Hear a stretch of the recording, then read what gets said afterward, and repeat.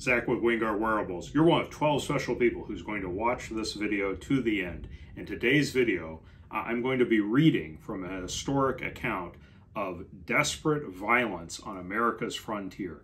Now, I've been researching everything I can about historic tomahawks, anything I can that can gain insight into how these were used, design features, combative techniques. Unfortunately, with the tribes on the eastern woodlands in the time when the tomahawk was most prevalent as a weapon in the battle, those combative techniques, their history was an oral history, and that oral history, it's long gone. There's no known credible accounts today where we can, for certainty say, this was a combative technique used with these particular tomahawks. So it's important to look at the historic accounts to gain any insight you can into how these weapons were used. And as I was doing this sort of research, I came across a historic account that I just had to share with you guys because it provides a lot of insight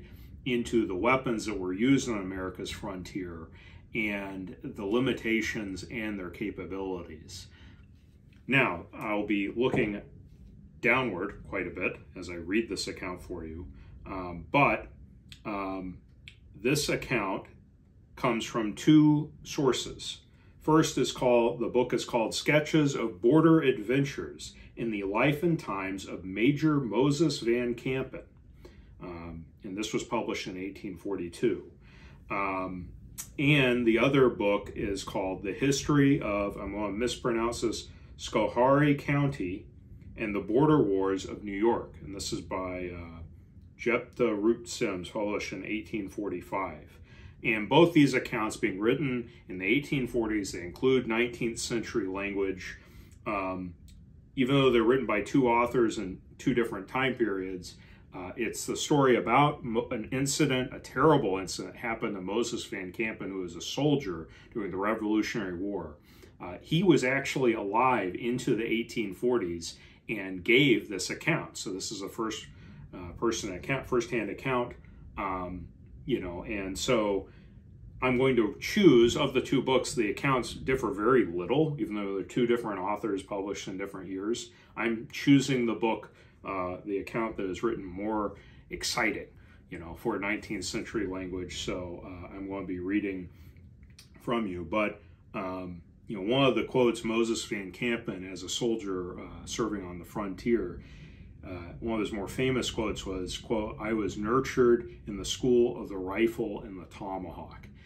He really, from a youth, grew up with, frontiersmen and Native Americans learning to hunt, learning to fight with the rifle, the tomahawk, and the long knife. And you're going to see all of that in this account here. Now, to give a little bit of context on this, Moses Van Campen, he was a soldier in the American Revolutionary War, serving on the New York frontier, and primarily attempting to defend settlements against loyalist and Native American allies of the British that were doing all sorts of raids and incursions. And also, he was on the offensive as well. He lived until 1849, so he was alive during the writings of these books. And this is the reason why these historic accounts are so very detailed. Now, Moses Van Campen served as a quartermaster in charge of gathering supplies for the Sullivan expedition back in 1779. This was a scorched earth campaign against Native American tribes of the Iroquois Confederacy that had allied with the British or provided shelter for British allied tribes. This is kind of like from the Civil War era, Sherman's March to the Sea, but at a fraction of the population and infrastructure. So although the Sullivan campaign was much smaller in scope and in scale, its destruction was very thorough. Obviously, the warriors who were had their lands burned and their people left starving, they wanted their territory back and they wanted payback. And in 1780, they would get it. So Moses Van Campen was in a cabin with his father and younger brother when it was attacked by 10 Seneca warriors.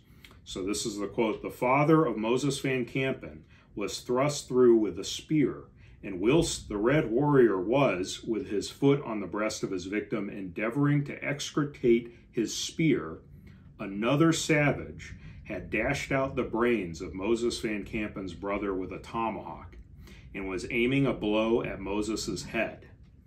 He seized the Indian's arm and arresting the descending blow. Whilst thus engaged, his father's murderer thrust his spear at his side, but he avoided the weapon, being only slightly wounded. At this moment, the chief, who I believe the leader of the war party was named John Mohawk, interfered and his life was spared.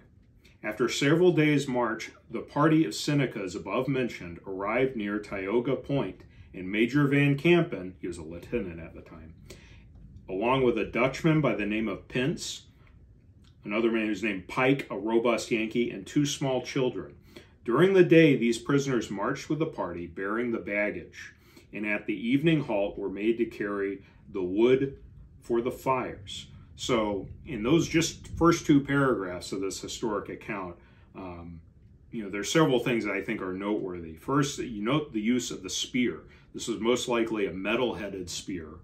Spears do occasionally come up in the historic accounts of 18th century frontier warfare, but they're relatively rare. It's only a couple of times in all the accounts I've seen where that's come up. Historically, stone-tipped spears, they had a fairly fragile point, a stone-napped head, so they were not really an instrument of warfare in the Northeast woodlands. It was more, their traditional weapons of bow and arrow, some thrown maybe javelin-type weapons, but mostly it was hand-to-hand combat with war clubs and later with tomahawks. But here the spear is used and it works, but note it had an extraction issue.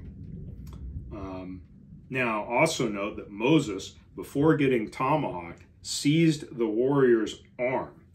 This is only one of a couple of accounts where a tomahawk chop was hindered by either grabbing the arm or grabbing the tomahawk to get into grappling. It's difficult to do, and Van Campen was hopelessly outnumbered. But the fact is, if you're facing a weapon like a tomahawk or a mace or a club, you have this narrow band of lethality at maximum reach, sort of a lethal chopping arc, and your best chance is either to stay well out of range of the chopping arc or to get inside that arc into grappling range, which is what he did to arrest the swinging blow, because he was essentially unarmed. The tomahawk, it's a spike tomahawk in particular is a more versatile weapon than, say, a plain hatchet-style tomahawk. If the wielder really knows what they're doing with a spike tomahawk and you go into grappling range, they can do lots of nasty techniques to kind of meat hook the spike into you, tear you to ground. But in this account, it was over for him very quickly. He was captured. Now, one of the questions, when I read this, because so many of these accounts, involve everyone getting slaughtered, basically. Why did the chief stop his warrior from killing Van Campen?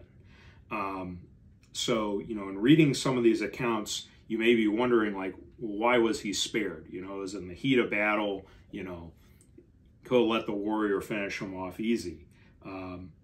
Really, it was common at the time for war parties to favor taking captives instead of taking scalps. Captives could be forced into labor to reduce the war party's burdens. And in this case, you see that, they were made to carry the baggage and also lug around the firewood for fire making it, at the end of the day. So if a raid resulted in seizing valuable goods, which was often happened, the captives could be forced to carry them back on the long journey back on foot to friendly territory. And there are also accounts of some captives being sold as prisoners to colonial powers who would use them in prisoner exchanges too. So a captive had a lot of material worth and value. And you have other accounts of younger captives being adopted into tribes. So here in this account, there were 2 young boys that were also captured. So, who knows what the intent was with them as captives, but, clearly they decided it was worth the trouble to take these prisoners as captive instead of just bringing back scalps. But unfortunately for this war party, as we will see, the captives would be far too much trouble. So the account continues. Quote, Van Campen had for some time urged upon the 2 men, prisoners with him, to make an attempt to escape during the night by tomahawking the Indians whilst sleeping. He depicted to them the horrors of long captivity and of the agonizing tortures with which they would probably be subjected. Now, to give some context, he was the quartermaster on the Sullivan campaign that committed atrocities to, these warriors' native lands. So they're going to be, these are some of the earliest prisoners they've captured after that brutal campaign. Moses Van Campen felt pretty certain their fate was pretty bad unless they did something. It was sort of you're going to get killed if you get taken back to their friendly territory, or you risk, trying to escape. And this escape is very a desperate attempt. And his companions, there's essentially 3 of them against 10 warriors. They were at first very alarmed at the danger of the contest with 10 warriors. And during the afternoon preceding the eventful night of their delivery, they do escape, he succeeded in persuading them to join him in the meditated blow. There's that 19th century language for you. Before they crossed the river and their retreat was thereby cut off, he advised them to remove the Indians' rifles and with the heads of the tomahawks dash out their brains, for if the edges of the weapons were used, the time required to extricate the hatchet after each blow would prove a dangerous delay. He was overruled by his comrades, and after some discussion with them, that plan was adopted, which was finally acted upon. Very difficult language for me to read. I'm public school educated in Alabama, but this, is interesting to me because I've tested tomahawks to simulate the challenges of chopping into flesh and bone and rapidly extracting from flesh and bone. Now, there are a lot of tomahawk designs on the market today and some historic designs that definitely have some extraction issues. So if you see this one here, just looking at the hatchet type blade, how bearded it is, that can, when it's plunged into flesh and bone, get sort of hung up and have a little momentary delay or lag to extract it, sometimes even requiring a second hand to pull it out. And it's clear from, some of the accounts that Van Campen's experience with tomahawks were more of the hatchet-like variety. But there are other tomahawk designs, historic tomahawks, that really don't have that extraction issue. So, for example, this spontoon tomahawk is essentially a flattened spike with no edges here. That many people think this was a dagger-like blade, but it wasn't. And we have tested this, into flesh and bone surrogate, we tested this against like melons. Melons tend to exaggerate extraction issues, and it pops right out. So, designs like this don't necessarily have a problem with extraction. Now, the tomahawk Van Campen would wind up using in his escape happened to be a spontoon pipe tomahawk, similar looking to this one. And I'll show a picture of it that's featured in a museum here. But there are accounts of the pipe side of pipe tomahawks being used as the impact weapon. So in this historic account, it says he advised using the heads of the tomahawk instead of the edge. I think he was probably referring to using the back end of the tomahawk, whether it was a pipe side or a plain hammer pole type tomahawk instead of the blade.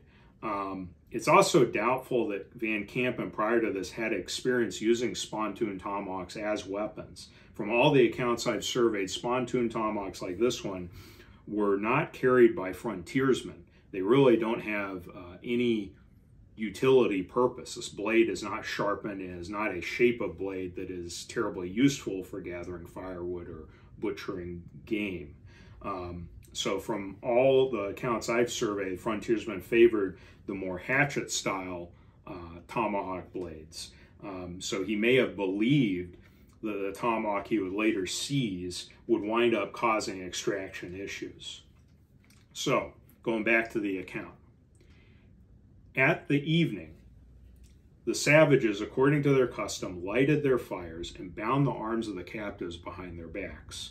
They then cut 2 forked stakes for each side of the fire and placed between them, resting on the forks, 2 poles against which they could lean their rifles. During the evening meal, one of the savages, after sharpening a stick on which to roast his meat, laid down his knife in the grass near the feet of Van Campen, who saw it and so turned his feet as to cover it, hoping the Indian would forget it before going to rest. After the meal was finished, the 10 Indians, having first examined their prisoners to ascertain if they were fast bound, then laid down asleep. 5 were on each side of the fire, their heads under the poles, his rifle standing at the head of each, ready to be grasped in an instant.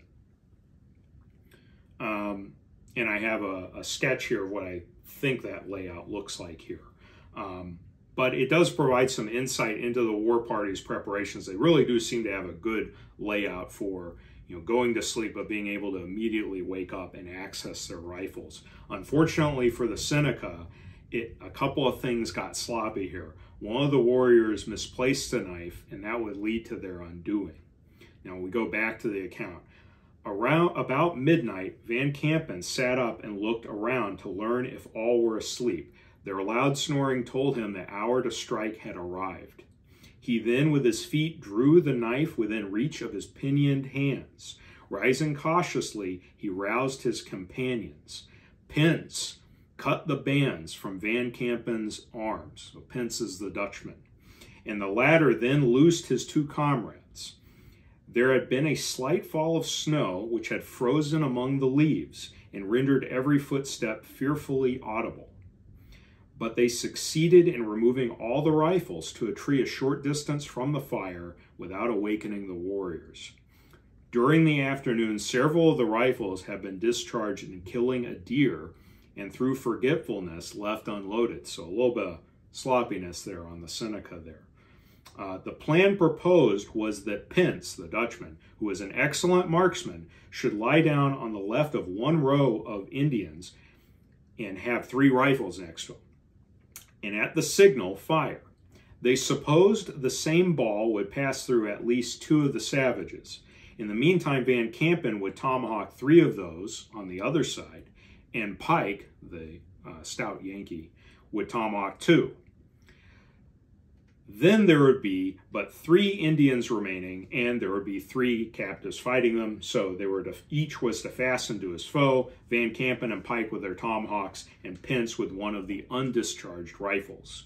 So this is a desperate plan. Pence thinks he has 2 functional rifles. Van Campen has a tomahawk. Turns out it's this tomahawk, a spontoon style pipe tomahawk. Pike has a tomahawk, and yeah, you're going to see how well this plan worked out.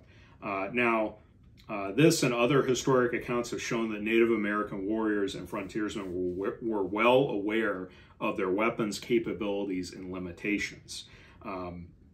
So I just want to point out, Van Campen, being a little sneaky, was able to steal a knife, which he used, to cut ropes. So he already had a weapon, yet he chose not to use the knife as a weapon. Instead, he risked stealing 2 tomahawks to make sure each blow from himself and Pike were effective.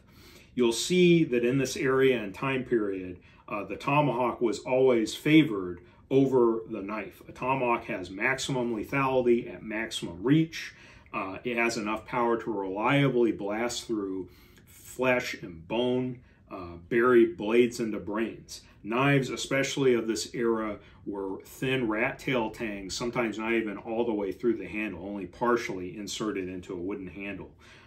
They're fine for stabs and slashes against flesh, and there are accounts of warriors transitioning from throwing a tomahawk to the long knife to finish an opponent. But these weapons could not be reliably counted upon to stab into the central nervous system, to stab someone in the brain.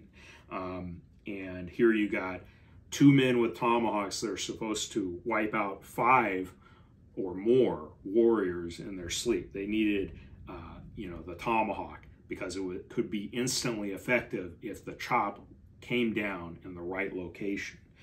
Knives seek flesh, not bone. The tomahawk is indifferent and will reliably bury through flesh or bone. It was also known at this time, and this is something that, if you don't know a lot about the terminal ballistics of the era, you might think lead round balls, like the musket balls that they used, that they wouldn't be that good of a penetrating projectile. But it was actually known that a single musket ball could pass through multiple men. So the kinetic energy of the muzzle-loading rifles and muskets of that era were on the order of 3,000 to 4,000 joules of muzzle energy. It's similar to the muzzle energy of a 7.62 NATO cartridge, but instead of a small diameter, lightweight Spitzer bullet, it was firing a big, heavy lead alloy sphere. And if you know anything about terminal ballistics, modern rifle ballistics, a Spitzer bullet, it's spin stabilized in flight, but when it becomes unstable, when it hits tissues, it tumbles and swerves off the shot line. Sometimes it'll fragment. So you get lots of kinetic energy loss within the first, say, 12 inches or so of penetration depth. But a dense lead round ball that's really heavy has a tendency to plow straight through, remaining stable along the shot line, not depositing a lot of kinetic energy along the way. And you'll see these ballistic gelatin shots of historic muskets just plow through 18 inches of ballistic gelatin with still plenty of speed. So their plan of using a single shot weapon to perforate multiple opponents, multiple targets, they knew that could work. They just didn't know how many one musket ball could go through. And especially if you're talking harder lead alloys, which will have less of a tendency to flatten or deform on impact. If a lead round ball continues in its round spherical shape, there are accounts of shots going through multiple men at a time and ambushes being laid such that single shot muzzle loaders would take shot lines aimed to pass through multiple men in the opening volley, taking out 2 to 3 opponents at a time. And in fact, seasoned veterans of frontier warfare were advised to walk in a more spread out fashion to reduce the probability of a single shot incapacitating 2 of the men. Okay, going back to the account. All things being ready, Van Campen's tomahawk dashed out the brains of one of the Indians in a single blow. But Pence's rifle snapped without discharging. At the noise, one of the 2 Senecas assigned to Pike's charge, with a sudden ugh, that's a quote, extended his hand for his rifle. Pike's heart failing him at this awful crisis, he crouched to the ground and stirred not. But Van Campen saw the Indian starting to his feet, and as quick as a thought, drove the tomahawk through his head, just as the 5th blow of Van Campen had dispatched the last savage on his side of the fire. So this is 19th century language, but he's done 5 blows. He has killed 5 opponents, all right? Pence then tried the 3rd rifle. So Pence tried the 1st rifle, didn't work. Tried the 2nd rifle, didn't work. Got to the 3rd rifle. And when he fired it, the ball passed through the heads of 4. So that means Pence, in one trigger pull, achieved 4 headshots in a single shot. Pretty amazing. The 5th Indian on that side was the leader, John Mohawk, bounded to his feet and rushed towards the rifles. Van Campen darted between him and the tree, and the Mohawk turned in flight. Van Campen pursued him and drove the tomahawk through his shoulder. Mohawk immediately grappled his adversary, and in the struggle both fell. Van Campen undermost, so he was underneath John Mohawk. Each knew his life depended on the firmness of his grasp, and they clung to each other with unrelated nerve and writhed to break free. Van Campen lay under the wounded shoulder and was almost suffocated with the Indian's blood which streamed over his face. He eagerly stretched his hand around the Mohawk's body to reach the knife of the latter, but the tomahawk had fallen from his hand in the struggle. And in the other book account, this is where it differs a little bit. The blood on his face almost blinded him, and it was Mohawk who had to move his belt so that the knife could stay out of Van Campen's reach. So they're both in a grapple, and neither of them can reach Mohawk's knife. So the tomahawk, Van Campen, the tomahawk he had stolen, had fallen from his hand in the struggle. But as they fell, the Indian's belt had twisted around his body, knife was beyond reach, and at length they break away and both sprint to their feet. Mohawk's arms had been around Van Campen's neck, and the arm of the latter was over the back of the former. So they are just now standing and wrestling. As they gained their feet, Van Campen seized the tomahawk and pursued again the retreating Indian. His first impulse was to hurl the hatchet at his foe, but he saw at once the imprudence of this course. If it missed its object, it would be turned in a moment against his own life, and he therefore gave over the pursuit, and one alone of the 10 Senecas escaped. So a lot has happened. First, Van Campen definitely used the blade side of the tomahawk, and it also doesn't appear that extraction was a problem because he killed 5 warriors before they could rise up and fight back. He also did this in just 5 blows, so that's rapid chops in rapid succession. So it's really no wonder why he picked the tomahawk over the knife. 1 chop, 1 kill. The impact at the right spot, instantly incapacitating. Now, when you get to the picture of the tomahawk he used, this is now on display at the Letchworth State Park in New York. This is the very tomahawk that Van Campen used, and you can see it is a spontoon tomahawk, but it is different in shape to this one, but it is very similar. Now, over the years, something I've heard people comment when they see a pipe tomahawk on social media or something, you'll have these folks comment that, oh, pipe tomahawks weren't functional weapons. They were fragile, fancy accoutrements, strictly for ceremonial status, symbol stuff, and smoking. That is an inaccurate overgeneralization. There are definitely a few examples of historic pipe tomahawks that were likely not functional. So think pewter inlays, poor wood, or fancy wood grain geometry that would break under load. But the majority of pipe tomahawks were very functional. Even though there's like an 1/8 inch to 1/4 inch diameter hole drilled through the handle or burned through the handle, the historic hardwood handles they would use were in straight grain and were significantly thicker than conventional tomahawk handles. So if you look at historic spike tomahawks, often those tomahawk handles would get as thin or thinner than your thumb. And our spike tomahawks are often quite thin to keep it light and fast. You know, on our Empress tomahawk, our Stingray, and I have a back ripper on me. We don't have new ones on the site because we sold out, but you know, when you have a spike tomahawk and its only function of that handle is a strong head handle connection and transmission of load, with hardwood you can get extraordinarily thin.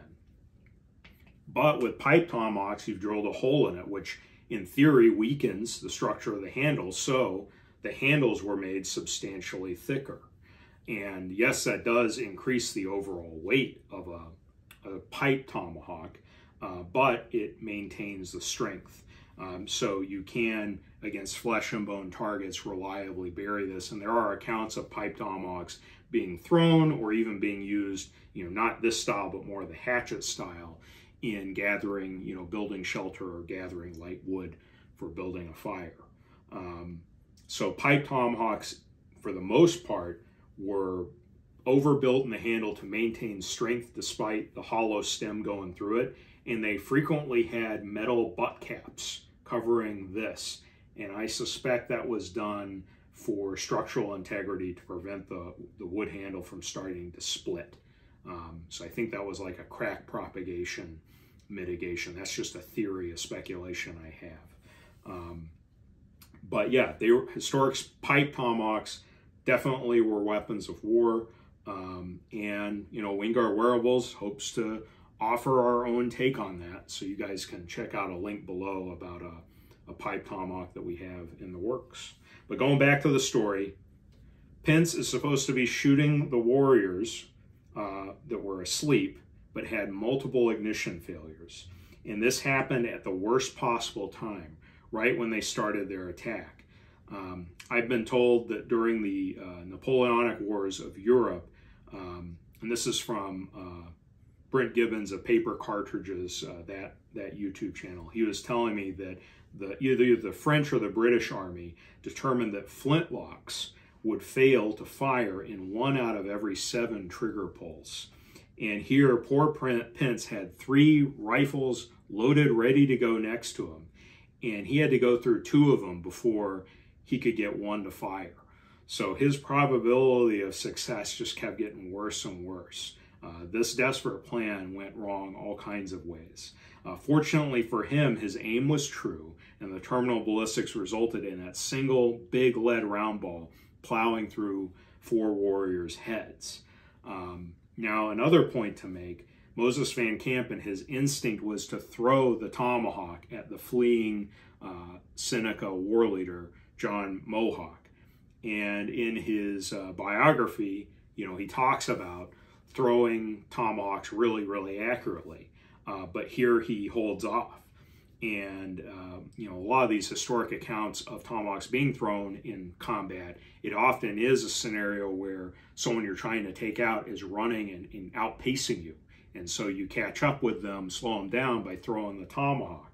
But in most of those contexts, it's a war party that is armed with multiple weapons. So you're throwing your tomahawk at your opponent, but you have a backup weapon or multiple backup weapons, maybe another tomahawk or a war club, or usually a knife, a big knife.